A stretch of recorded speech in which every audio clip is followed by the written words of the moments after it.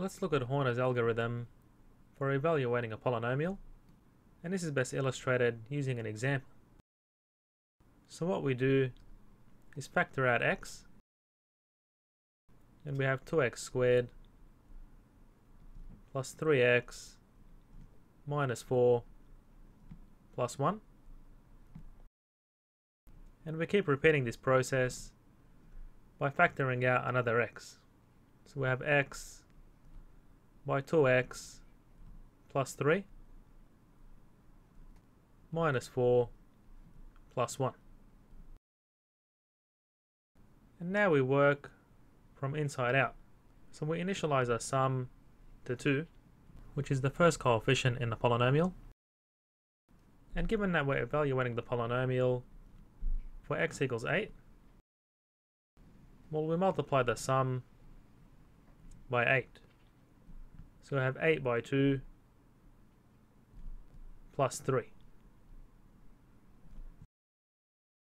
Then from inside to outside, we have s is equal to x multiplied by s, where s is equal to the previous calculation being 8s plus 3. And then we add the next coefficient, which is minus 4. And finally, we multiply this result by x again. So I have s is 8s and plus the next coefficient. And we can test if this works. So we have s is initially 2, and then s is equal to 8 multiplied by s, which is 2, plus 3, which is 19. And repeating this, we have s is 8 by the previous result, which is 19, plus negative 4, which is 148. And finally, we have s is equal to 8 by the previous result, which is 148 plus 1. So that gives 1185. And you can compare the result in your calculator by evaluating the polynomial when x equals 8. And now we'll write our pseudocode. So we have the inputs being the coefficients of the polynomial.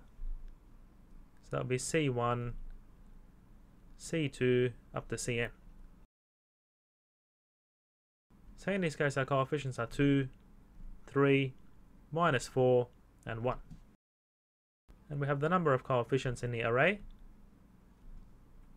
and our value for x. And our output is s, which is the result of the evaluated polynomial. And in our first line, we initialize s to be the first coefficient in the polynomial, as we've done here. And next we have a repeated calculation. So we can use a for loop. And we start with I equals 2 to n.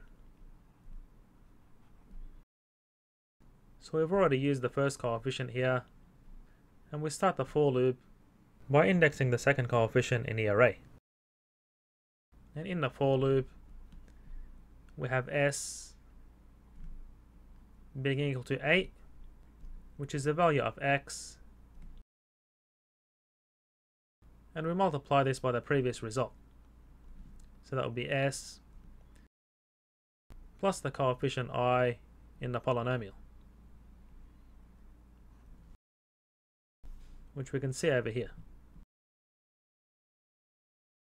And finally, we output the result. So in our example, we have the coefficient 1 is 2, coefficient 2 is 3, coefficient 3 is negative 4, and coefficient 4 is 1. So first we're initializing the sum to be coefficient 1, and then we start off with I equals 2, so the sum is equal to x multiplied by the previous value of s, which is 2. And here we're adding coefficient 2, which is 3. And then this for loop repeats. So when I equals 3, we have x